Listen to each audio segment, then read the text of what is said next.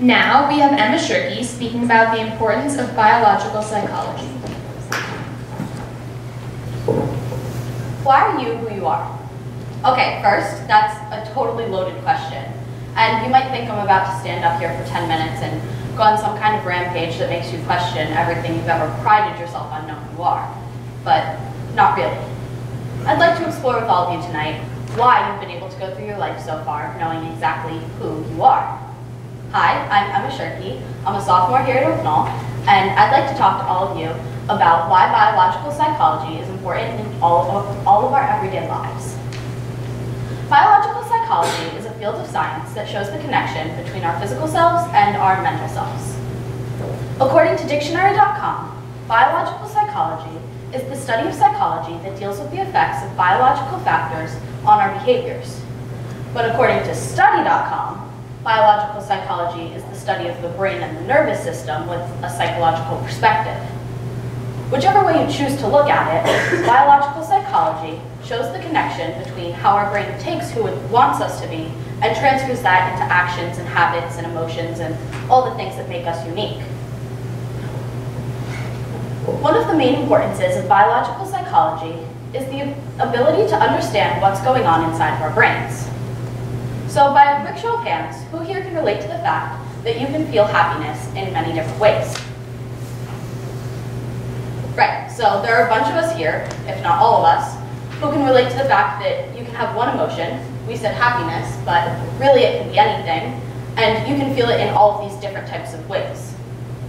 Psychology today talks about the main 7 neurochemicals, or chemicals of the brain, that make up happiness. The first is the endocannabinoid, or the bliss molecule.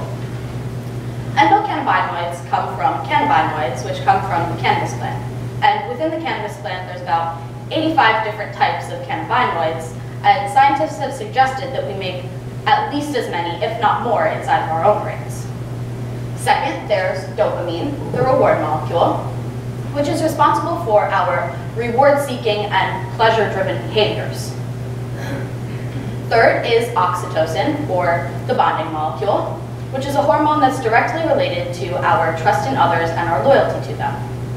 Fourth, we have endorphins, or the pain-killing molecule, which has been called a self-made morphine, if that gives you any idea of what it can do for you. Fifth, we have GABA, the anti-anxiety molecule. One of the most popular uses of this molecule is in sedative medicines. So after the medicine is taken, there's a chemical reaction that increases this chemical in your brain, which calms the patient down. Next, there's serotonin, the confidence molecule, which works in a bunch of different ways all over your body, so it's really hard to pinpoint one overarching example of what it can do for you. And lastly, there's adrenaline, which is also known as epinephrine, or the energy molecule. Epinephrine really helps us mainly when it comes to our fight or flight mechanism. I'm hoping that at least a few of these chemicals have sounded familiar to you. I mean, if you've never had an adrenaline rush yourself, you probably know somebody who has. Or maybe you know that famous Elle Woods quote that goes, "Exercise gives you endorphins. Endorphins make you happy." I mean, could you really have it to think about it? And would you want to pick one type of happiness? Whether it be finding out that you passed that test that you pulled an all-nighter studying for, or coming home every night and seeing your family and your house and your dog and everything that you love. I mean, I know I would never have to want to pick one of those. Another one of the main importances of biological psychology is the medical advances that it's made, especially for diseases that are typically seen as psychological. According to newworldsencyclopedia.org, some of the different medical disorders that biological psychology has been able to influence through its research include Parkinson's disease, Huntington's disease, Alzheimer's, depression, schizophrenia, autism, anxiety, and drug abuse, or addiction. And granted, we still don't know everything there is to know about these disorders or the effects that they have on us, but this field gives us the opportunity to fight that. I'd like to show you 2 pictures comparing 2 separate brains. On the left, we see the brain of a healthy person, and on the right, we see the brain of someone affected by Alzheimer's disease. Now in 2014, Alzheimer's disease was assumed to be the third leading killer among United States citizens. So why is it that when we think of Alzheimer's, we think of all of the symptoms that we call psychological, like memory loss, deliria, insomnia? I mean, through these pictures, we can see how clearly it affects a patient physically as well. So yeah, medical advances and understanding what's going on in your brain are great importances in biological psychology. But my all-time favorite importance of biological psychology is the ability to understand someone's personality physically. I'd like you all to take a second and think about somebody you know. Whether it be yourself or someone else, it doesn't really matter, but I'd like you to think about their defining characteristic. Chances are, whoever and whatever you just thought of are able to be described physically through his or her physical self. I mean, when I first asked myself this question, I thought of one of my closest friends, who I consider to be incredibly driven. Now, if you think about it, one of the molecules that I mentioned earlier, dopamine, is responsible for our reward-seeking behaviors. I mean, this theory isn't tested or anything, obviously, but if she's so driven, maybe she has high dopamine levels. I mean, it's possible, right?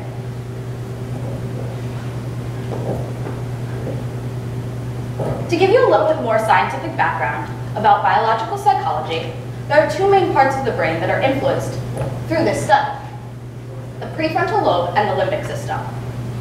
Some of the parts of the limbic system include the hypothalamus, the hippocampus, the amygdala, and the limbic cortex, to name a few. And to put that into English for you, those are the parts of the brain that react with chemicals to produce your emotions and your habits and your actions and all the things that make you you. Scientists have discovered that from the National Institute of Mental Health, scientists have discovered that the amygdala and the hippocampus play significant roles in most anxiety disorders.